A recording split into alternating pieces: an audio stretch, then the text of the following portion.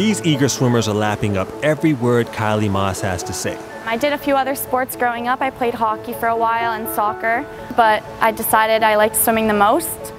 Her story gives them hope they too can be a star one day. You see, Kylie was somewhat of an unlikely hero when she won an Olympic medal last summer. Did Masse make it? Yes! A tie, an exact tie for third spot. That was a big surprise and shock, I think.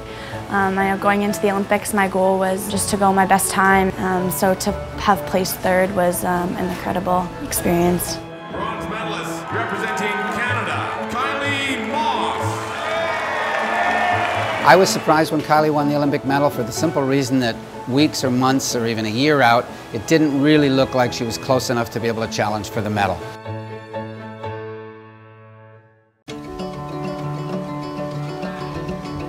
You couldn't blame people if they didn't see it coming. In 2014, Kylie was ranked 200th in the world in the backstroke. In 2015, she failed to make the Pan Am team. But then, less than a year out from the Olympics, something incredible happened. All of a sudden, at age 20, the University of Toronto student found herself ranked in the top 10 in the world. I think growing up, I watched a lot of my friends succeed at a younger age, and I was always, the one lagging behind a bit. I'll let you do a little backstroke drill since you like to do that first. Go! Kylie is a bit of the exception to the rule. Most people are identified when they're 14, 15, 16 that they're going to be fast-tracked and they're going to make it internationally. Kylie was on no one's radar. Kylie proved this spring that her Olympic medal swim was no accident. The LaSalle, Ontario native swam the fastest time in the world this year and came within a blink of an eye of setting a new world record.